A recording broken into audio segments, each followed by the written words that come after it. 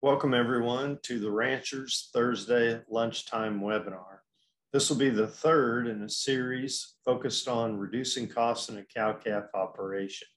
Our speaker today is Mr. Brian Pugh, our Northeast Area Agronomy Specialist, and his topic is managing fescue and Bermudagrass pastures to extend fall and winter grazing.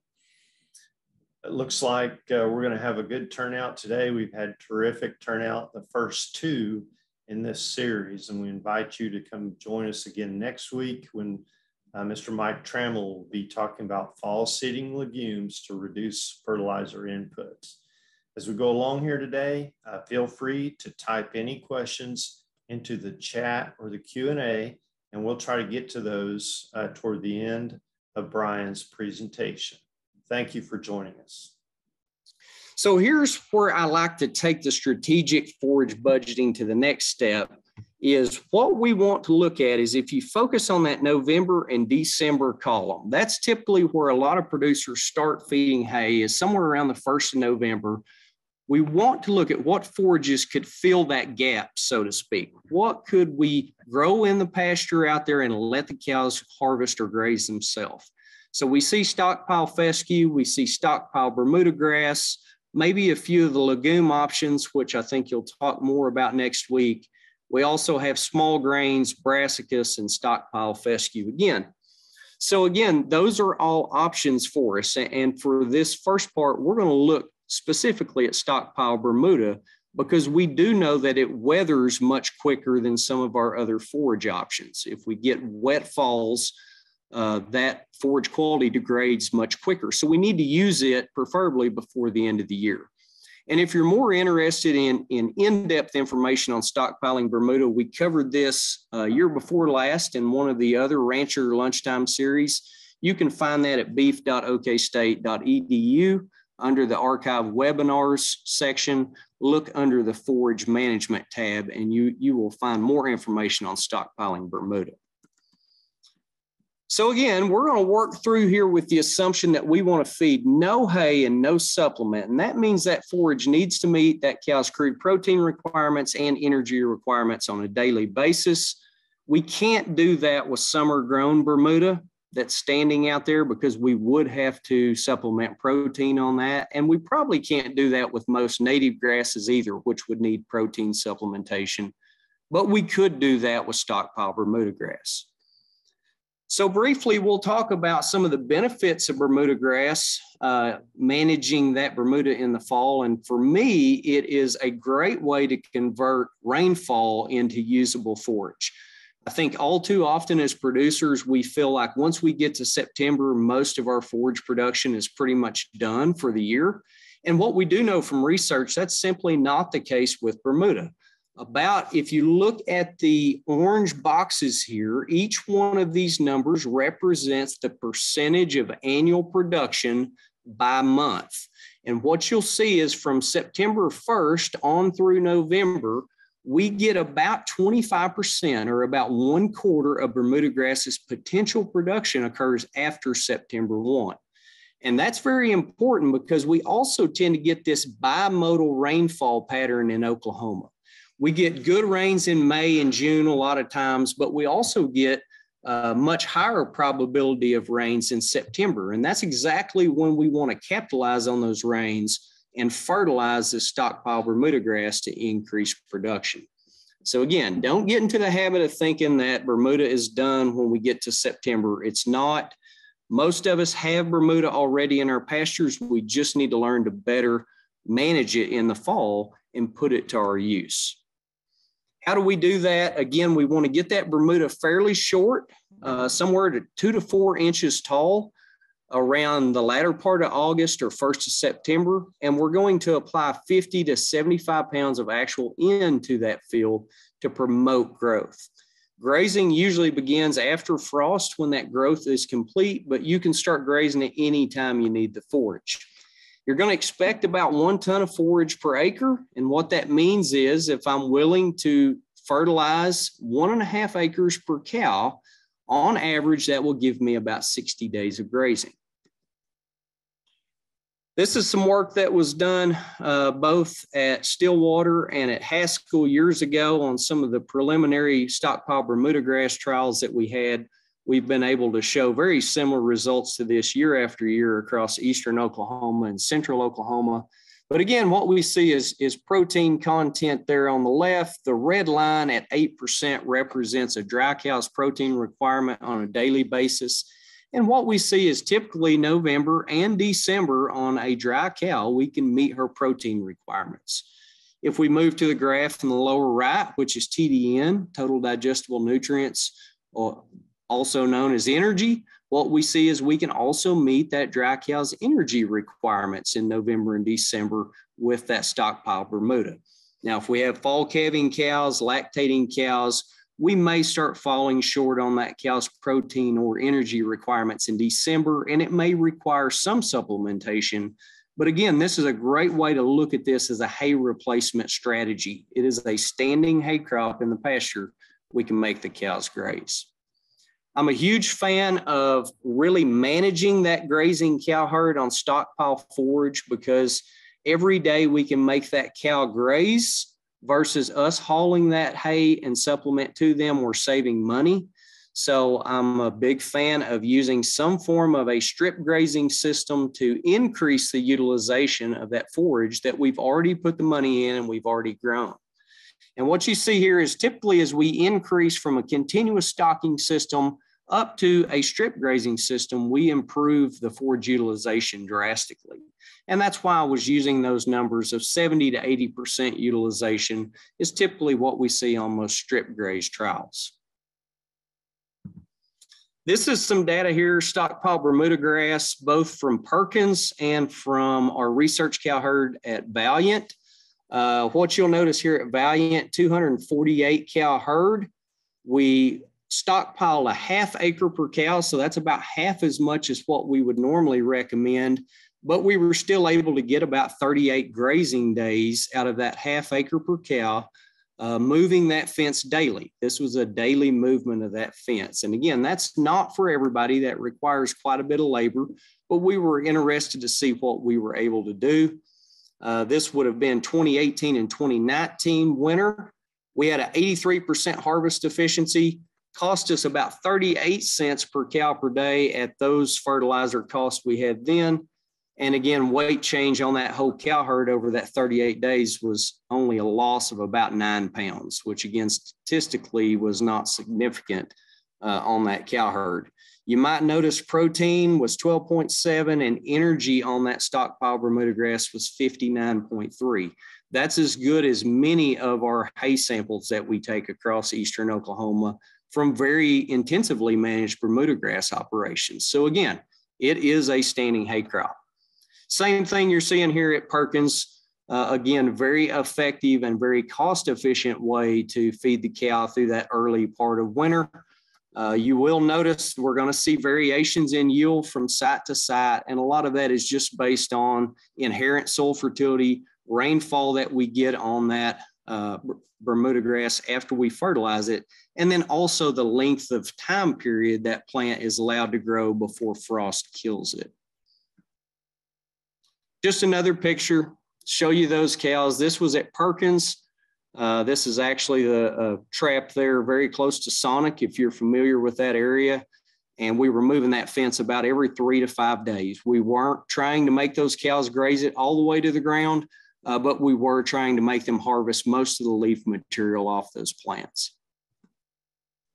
Okay, so now let's talk about what everybody wants to know. What does that cost? Brian, fertilizer's high. Urea was bumping $1,000 a ton. It's down in most places $800, some places getting closer to $725 to $750 per ton.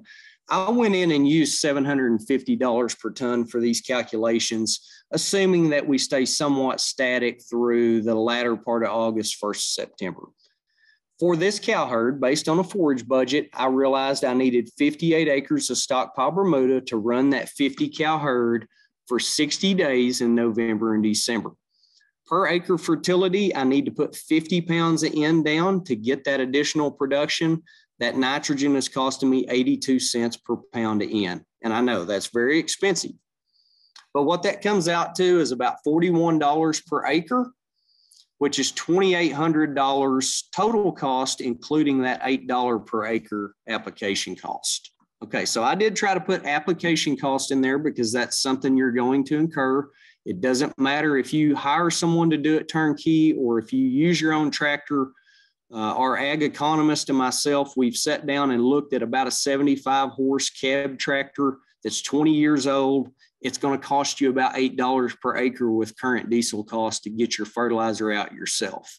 So even if your equipment's not brand new, it's still costing quite a bit of money to get it put out. $2,842 total dollars to put that fertility down for 50 cows over a 60-day time period comes out to 95 cents per cow per day. 15 cents of that is actually application cost. So again, if we look back to that first slide I showed, traditionally, if we fed 30 pounds of hay at $55 a bale and 4 pounds of a byproduct feed, we're at $2.14 per cow per day. So we are still well above what we can fertilize that forage, grow it, and let the cow do the work harvesting that for herself. Now, I did not include any feeding cost in that. I want to make that very clear. So I've stacked the deck against fertilizing your own forage because I haven't put any utilization factors on the hay or on the feed, and I haven't incorporated what a feed truck costs and what it costs us to go out there every day and feed hay and supplement as well. So again, that's about 44% the cost of hay and feed. You would end up saving about $3,500 over a 60-day time period with a 50 cow herd. That's huge. That is a lot of money that we can leave in our pocket in a year like this when costs have just went through the roof. Okay, let's shift gears a little bit. We used that stockpile Bermudagrass to effectively get those cows through the end of the year. Now we're getting into that January time frame. Our risk of inclement weather goes up quite a bit. And again, I was asked to talk more about stockpile fescue today. So that's what we're going to look at. We're going to run that forage budget again for January and February. I'm going to still use 80% utilization, assuming that I'm going through some form of a fairly intensive strip movement of that fence. And I end up with needing about 57 tons of forage. What you're going to notice, it's the exact same forage budget that we had before. Now, the difference that we're going to see is that each forage species has the potential to produce a different amount of forage in the fall or in the winter or in the spring. So our acreage may actually be different depending on the species that we're growing on that acreage. And again, if I have a fall calving herd, I understand those fall calving cows will have a higher requirement for dry matter to fill full. So again, they're going to eat a little more than what those dry cows do, the lactating cows will. Again, I go back to my forage production slide. I want to look in that January, February time frame, maybe even early March, if conditions are good and if we get a good growing year there in the fall. And what I see again is that stockpile fescue is there, small grains is an option for us. That's really where we're kind of limited to in Oklahoma. Good options for us in January and February, unless we do have some standing native grass. And again, if I had standing native grass in my system, I would try to implement it in between stockpile Bermudagrass and stockpile fescue or small grains. To me, that's where it makes the most sense, both from an animal standpoint and from a forage standpoint. Okay, so again, working through here, we're going to look at stockpile fescue. And what we do know based on a lot of trials is we should expect more than a ton per acre of yield in the fall. We should get about 1.5 tons per acre. So we're going to work on through that. And when I do that calculation, that forage budget, that tells me I need about 38 acres of stockpile fescue to run those 50 cows for 60 days. So briefly, we'll go through some of the fescue data I have here. Again, this is not inclusive. There's lots of data out there on using fescue, stockpiling fescue, and even some of the newer novel endophyte fescues that potentially we could talk about down the road. We're just going to kind of do a recap of all of this information today, though, and move on through this. So anywhere I go, fescue is always one of those words that as soon as you say it, some producers absolutely love it. And they will come up and tell you that's why I've been so profitable and so successful in my cattle operation over the last 30 years is because I have fescue. And then you'll get a producer that'll walk up next in line and say, the reason that I went broke in the cattle operation is because of fescue. So again, a lot of this is how you manage it. And I always go back to Missouri is the #2 cow-calf state in the nation. And Missouri's been able to do that because they have limestone-based soils. They've had a lot of poultry litter in the past, and they have fescue. And they're able to run a lot of cows on very small acreages. So again, fescue is not necessarily a bad forage. We just need to know how to manage it properly. It can produce 1 to 1.5 tons of forage in the fall and another 2 tons in the spring, and that's average. There's a lot of sites that will do much better than that. One of the things I really like about it in eastern Oklahoma, it is adapted to very low pH soils. As a matter of fact, we don't recommend lime on fescue until we get to a pH of 4.5, and that's extremely acidic.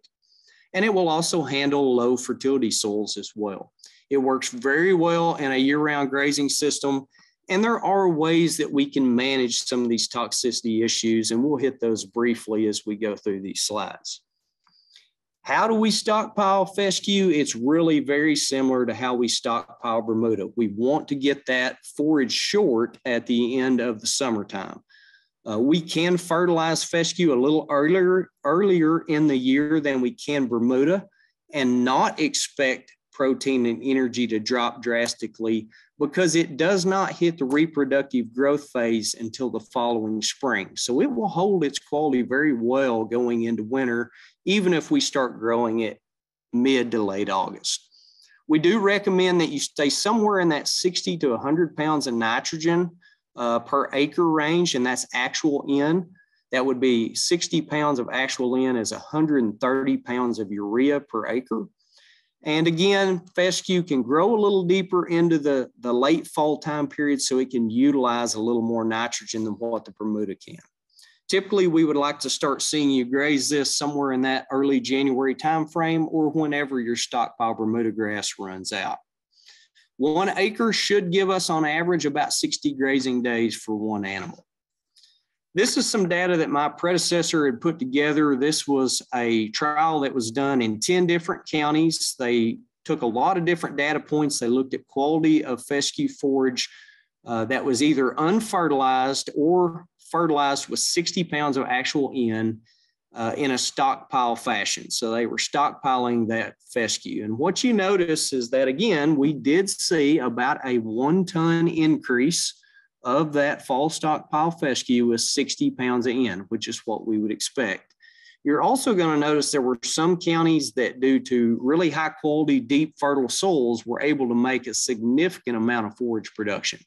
Matter of fact, some of those sites were well over 2.5 and approaching 3 tons of forage production per acre. That is a huge amount of forage to take a cow herd through the winter if you have that type of soil. This is also some of that same data that come off that trial. I apologize about the blue background. I have never been able to pull that off in formatting. But what you're looking at here, we really want to focus on this yellow line that you see moving across this graph. That would be the protein content of a stockpiled fescue stand. Down on the x-axis, you're going to notice the months of the year. So if we look at January, February, March, what we see is that we're well above a dry cow's requirement for protein. We're actually still well above a lactating cow's requirement for crude protein. So again, that tells us, excuse me, we don't need protein supplementation on stockpile fescue for either class of cows, dry or lactating. Same thing if we look at energy or TDN that cow needs. Again, dry cow needs about 53%. Lactating cow needs about 59%. We are well above the energy requirements of both of those classes of cows. So what we would expect, those cows should perform very well on stockpile fescue all the way through the latter part of winter. I'll just show you a few pictures here, kind of give you an idea of what fescue can look like. Again, this is a stand on my own place. This was back in 2018. Picture was taken in October. Sampled that in mid-December and had made about 5,400 pounds per acre. And this is on a very tight silt loam, almost a silty clay loam. So you see when you're on a good soil like that for fescue, fescue can really perform for you. And this was actually with 100 pounds of actual N applied. I also want you to understand, much like what we talk about with Bermuda, try not to get in the habit of waiting on a rain. I always have said, and my predecessor said, if you're waiting on one rain, you're actually waiting on two, because we tend to miss some of those rainfall events. Go ahead and put that fertility down. This was an example here. I probably listened to the meteorologist a little too much, and they said our rain chances were dwindling. I decided not to apply any fertility on this site and actually missed about a 3-inch rain over the next 24-hour period. I then went in the following week, put my fertility down, but it was about 3 more weeks before we got any rain on that. And again, you would say, well, there's possibility we lost some nitrogen from that urea. And yes, that would be true. There is that possibility. But what you'll notice is we still made respectable yields at 3,500 pounds per acre. The unique thing about this, and why I include this in some of these presentations, this has been one of the better samples that I have taken in the past as far as quality. 16% crude protein, 67 TDN. We're not far off of what some of our byproduct feeds can offer that cow in regards to protein and energy. So again, look at this as a excellent standing hay crop for that cow. That's that same stand there. Again, turn cows in. We're strip grazing cows on that stockpile fescue, and they do very well on it through the winter.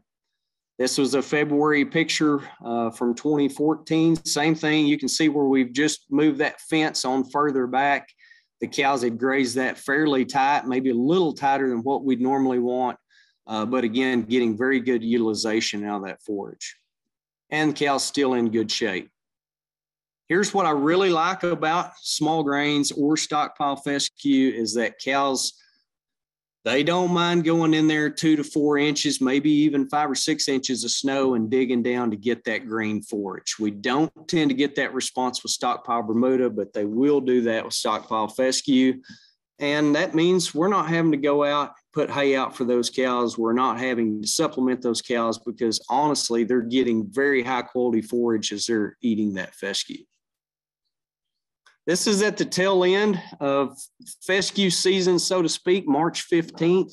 That's where the stockpile has almost played out. And honestly, at that point in the year, the fescue is trying to grow again, much like what we see with our small grains. So those cows could be pulled off for 2 to 3 weeks, and what you'd see, you'd be able to turn right back in on that field. Okay, so let's look at some cost again. 38 acres of stockpile fescue. I'm needing to put 60 pounds of actual N down at 82 cents per pound. That means I'm going to spend about $49 per acre in nitrogen cost. And then I've got to add my $8 per acre application cost. So I come out to about $2,100 total dollars for that application. And that's only 72 cents per cow if I divide that out over that 50 cow herd, 60-day time period. So that's still very, very economical way to fill that cow up every day, give her all the protein and all the energy she needs. And again, I'm very close to what just the supplementation alone would cost me coming off the back of a feed truck or out of a bag. 34% of the cost of hay and feed. Again, I saved about $4,200 by being able to stockpile fescue. And again, I think that's why fescue is so enticing for a lot of producers to use in eastern Oklahoma if you have that option, is because it's a perennial. We can plant it one time and these stands can last 20, 30, 40 years. That means our planting cost goes down, prorated out over the life of that stand. So we don't have a lot of cost in establishing that stand over time. Another beauty of fescue is just its potential to make very high production in the fall. So that means we can run the same number of cows on less fertilized acreage for a longer period of time. Okay. I can't talk about stockpile fescue without hitting a couple points here, and this will be my wrap up. But I always have producers say, you know, Brian, I always hear about, you know, some of the bad things with fescue, and there are some negative aspects when it comes to Kentucky 31 fescue, and that's the old school fescue that's been around since back in the 30s, 1930s, and that's in most of our acreage in eastern Oklahoma. What we do know, though, is that we get herds that have issues like you see on the left: rough hair coat, poor performance, maybe even sloughing tails or sloughing hooves off. And then we also have herds that do fairly well on fescue. And we have to ask the question, why is that? What are the management decisions that are being made that change that? So again, what we do know, and I'm going to try to do this as briefly as possible, we know that the problem that we see with performance in our cow herd or any other grazing livestock for that matter is that fescue harbors a fungus, an endophyte fungus, and that fungus lives in between the cells of the plant. And you can see that here. That's these small blue squiggly lines in these stained microscopic pictures. But that fungus is not necessarily a bad thing. It actually makes that fescue plant extremely hardy and tolerant to overgrazing, tolerant to drought.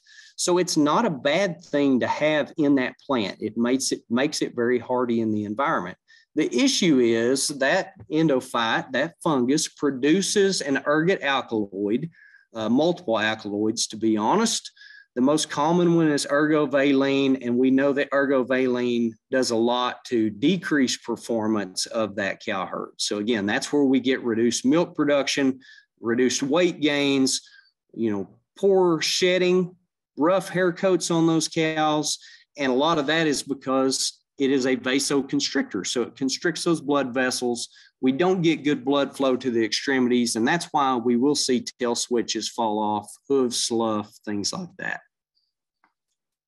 So with that, some recent data that's been coming out of Missouri is we now know that is not a static toxin level through the entire year. That ergovaline concentration in the plant is constantly changing. And a good rule of thumb is if that fescue plant is vegetatively growing, actively growing, the ergovaline concentrations are actually going up in the plant. Anytime that plant slows its growth, we start to see those toxins subside some.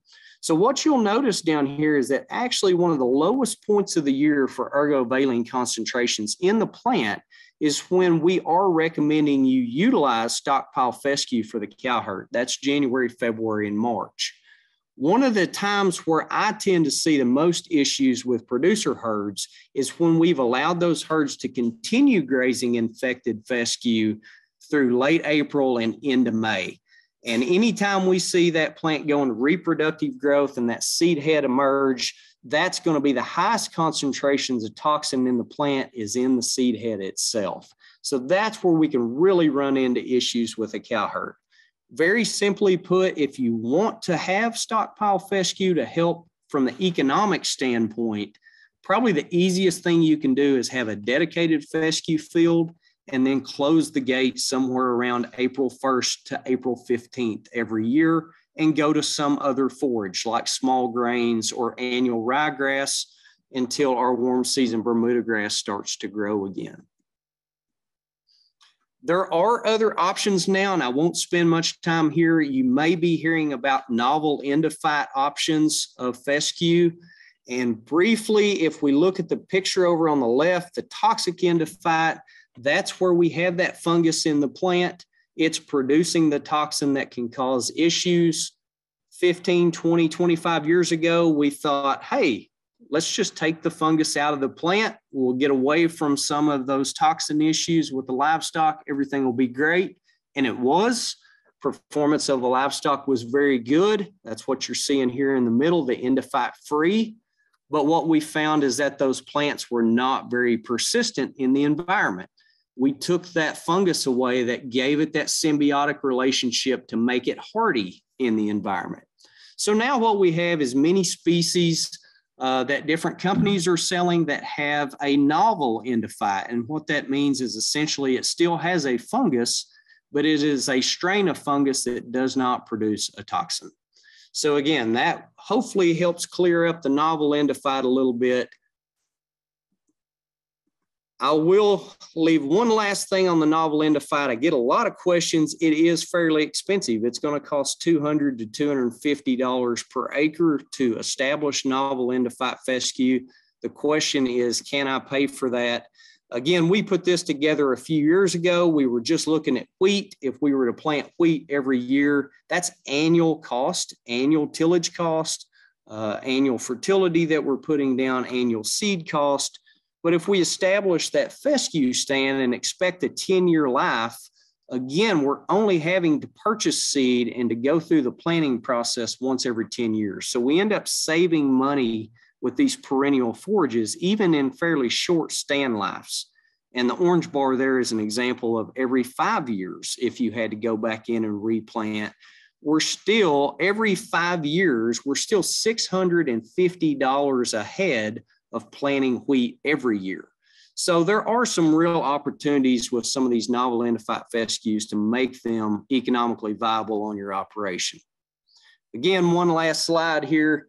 This was, if you totally eliminate it and put in a novel endophyte fescue, this was Dr. Beck here, found payback time was about 2.2 to 2.6 years. If you were willing to just look at managing your infected fescue, so that would be through incorporating legumes or pulling cows off of that fescue, you could see payback within less than 1 to 2 years. So again, we can make management of fescue pay if we're willing to put the work in. Okay, just to wrap it up here, again, I don't want you to think we can get totally away from hay, because we can't. We still need to have some hay. Traditional feeds that I included here today, we did not include labor, fuel, or equipment. Again, those costs were not included. So it's going to be higher than $2.16 per cow per day if we're driving that 4-door dually flatbed with a feeder on the back. And a lot of us have those, but again, we need to factor that into our cost. With this system that we just went over, you're only left with March and about half of April until we get back to warm season forage grazing. We could fill that gap with small grains. We could fill that gap with annual ryegrass.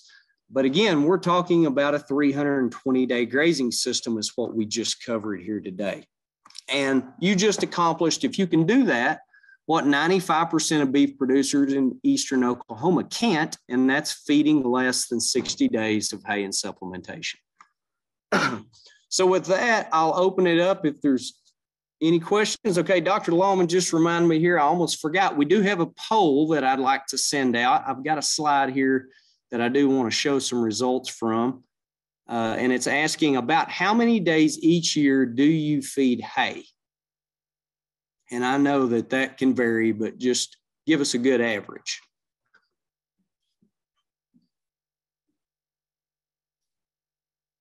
Okay, and as those results are coming up here, I also want to point out, down at the bottom, I can't stress how important it is to look at grazing that cow as long as possible. Just simply by shortening our winter hay and supplement feeding season by 30 days, that's equivalent to over a 20-pound increase in weaning weight across the herd, an increase of 2.5% in weaning percentage across the herd, and an increase of over 2.5% of current market value. So I just showed you with stockpile Bermuda and stockpile fescue how to knock 120 days of hay and supplement out of your herd. I hope that you see that's much easier to do than it is to add 100 pounds of weaning weight to your average calf in that herd. So again, keep that in mind. How efficiently we graze those cows is really the name of the game. Thank you for responding to the poll here. Very interesting to look at that. Again, it looks like a lot of us are in that 60 to 90 days or 90 to 120 days.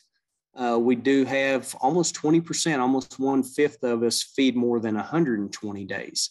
Again, what I would do is challenge you, if you have Bermuda grass in your pastures right now that you use, please consider stockpiling that Bermuda grass. Even when urea is $950 per ton, That is equivalent to a $35, 1,100 pound round bale of hay.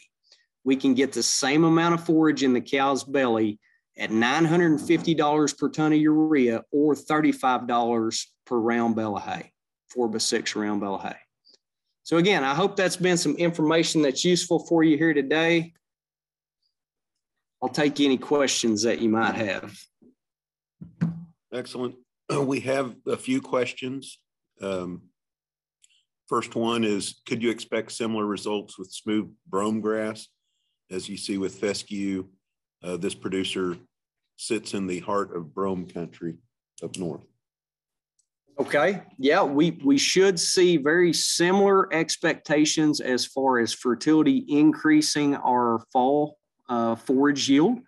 And then again, we could hold that well into the winter. So we do get some smooth brome fields in Osage County, in that Osage area. There are a few of those. I would suspect, though, that you shouldn't expect quite as large of yields with that smooth brome as what we see on some of these deep soils with Kentucky 31 fescue. It's hard to beat the yields that fescue would give you. But simply doing a forage budget, that might tell you you need, instead of an acre per cow, you might run an acre and a half per cow, and that would be plenty of grazing for 60 to 75 days. But yes, you could do the same thing with really any cool season forage. Another question that just popped up: how does bale grazing affect hay cost? That may be a little outside of my wheelhouse, Dr. Beck. I don't know if you have any information on that you'd like to talk about. And I'm sure not an ag economist. I know our ag economist could probably answer some of that from an economic standpoint better. Dr. Beck, do you, or Dr. Lawman, either one? That is not something I have ever did the penciling out on. You know, in the north, there's a lot of windrow grazing that's done, which would decrease your cost associated with baling. You know, and from what I call bale grazing is where we leave the bales staged and then rotate cattle out. So essentially, you've got the cost of the cutting, the raking, and baling the hay without the cost of storing or putting the hay back up. So there is a savings and probably less waste if we can manage the consumption of it. But yeah, I don't have a good answer for that either. And I will briefly mention, you know, we get asked quite a few questions on, you know, leaving the bales setting in the field and then moving fences around those bales. Even had some producers talk about not putting hay feeders around those bales to put nutrients back in the soil. And for me, I feel like that is a somewhat inefficient way to get those nutrients back in the soil because of the costs that we've already incurred in that hay. So again, I'm not sure exactly what angle on the bale grazing we were talking about there, but I'm a much bigger fan of stockpiling that forage and letting the cow go in and harvest it in strips than ever having to pull the baler out across the field in the first place. So I have a few other questions. Your rule of thumb for forage production with and without fertilizer is obviously tied to Eastern Oklahoma. What would that adjustment be for Western Oklahoma with lower rainfall? Okay, so again, very good question. Your local county extension educator could probably give you a much better assessment of that within the county. A lot of that would depend on if we're talking introduced forages or not. And again, if it's a wetter than average year, average or drier than average yield, year. So soil type itself plays probably the biggest role on that. Very fertile soils in Eastern Oklahoma, Bermudagrass could make 2.5 tons with no fertility.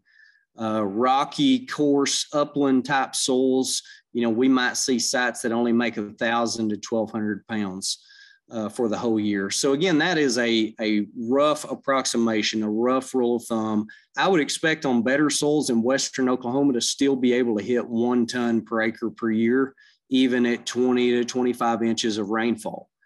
But what we do know, again, and this was on the previous Stockpile Bermuda series that we did a couple of years ago, if we're not fertilizing Bermuda grass, it takes about 20 inches of rain to make 1 ton of forage.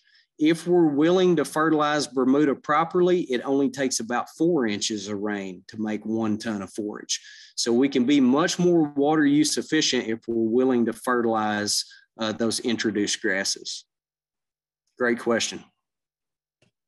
Another question is, as far as the stockpiling, nitrogen only versus using phosphorus and potassium as well? Great question.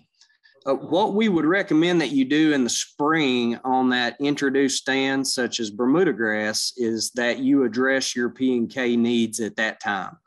And again, if you need P and K, then yes, you need to put it down. So if you didn't soil sample in the spring, you're only soil sampling in the fall to get ready to stockpile, and it says you need a lot of phosphorus, then yes, you should put that down to get that additional 1 ton of yield expectation. If we don't put that P or K down at that time, we shouldn't expect to get 1 additional ton. We may only get 1,200 pounds or 1,500 pounds additional because the phosphorus will be limiting that yield. So that's a great question. I do get a lot of producers that will just put the nitrogen, but if you are deficient in P and K, it will limit your production. Thank you. What's your thoughts on the summer dormant tall fescue, the Chisholm, that's being released and talked about quite a lot in Western Oklahoma, using it for a stockpile? Very, very optimistic about Chisholm fescue. Again, it was created as a replacement for wheat. It's a perennial, so it comes back year after year.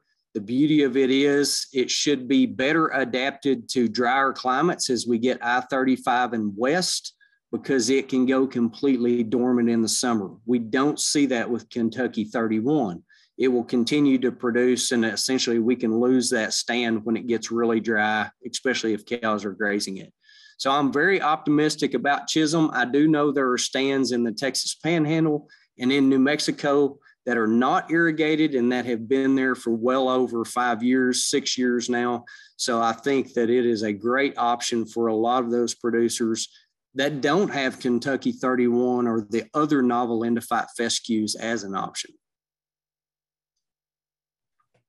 So this next question will kind of gets into what we're going to be talking about next week as far as adding legumes, but in a stockpiling system, is there a benefit of adding legumes and into tall fescue? What benefits would you see from adding legumes?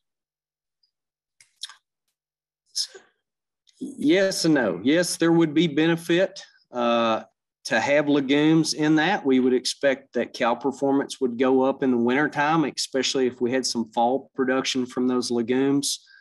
What I would also expect, though, is as we're going in and putting 60 to 100 pounds of actual N down in the fall, we heavily favor the grass compared to the legumes. So we would not see real healthy legume stands if we're putting that amount of nitrogen down.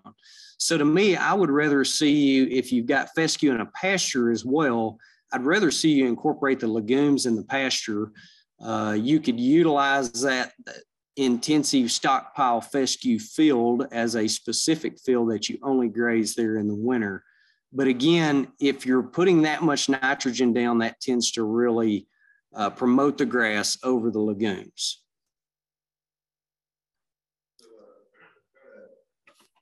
Also got more of a comment than a question, but I'd like to hear you address it. John says, I've been stockpiling Bermuda for close to 10 years. Works good about 3 out of every 5 years. What one runs into is drought and armyworms. It's a gamble. Yep. Yes, that is very true. And again, armyworms is an issue in the fall. Typically that first of September timeframe, we're telling you to go out there, cut it short, make it vegetative, and then we're going to fertilize it as well. And as everyone knows, that's exactly what armyworms love. So that's something we really have to watch on stockpiling is armyworm pressure that we get. And depending on where you're at in Oklahoma, it can be a riskier time to put fertility down. So if we're far western side of the state, I'll give it to you that we do get less rainfall in far western Oklahoma than what we get in eastern Oklahoma. But again, September is typically a pretty rainfall secure month, county by county, all across the whole state. So it is a gamble, but I'd also say that if you don't do that, it's not going to be a gamble. We know we're going to have to be purchasing hay and purchasing supplement, and we also know what the cost of that is going to be. So I feel like, again, that is a good risk to take. And what we do see on a lot of trials is that even though you might feel like you're not getting much production or much good, so to speak, out of the nutrients, we're still seeing slight bumps in yields in the fall, even in very droughty falls like this past year. Dry September on record in eastern Oklahoma. We still saw some improvement in yields, but we also saw those areas that got fertility in the fall. The Bermuda stand tended to be healthier in the springtime when green up occurred. So, those are some things to think about, maybe selling points for going ahead, biting the bullet, getting that fertilizer put down and banking on trying to stockpile that forage. Brian, great question. If I can make just a comment there, that question comes up quite a bit, maybe related to John's question.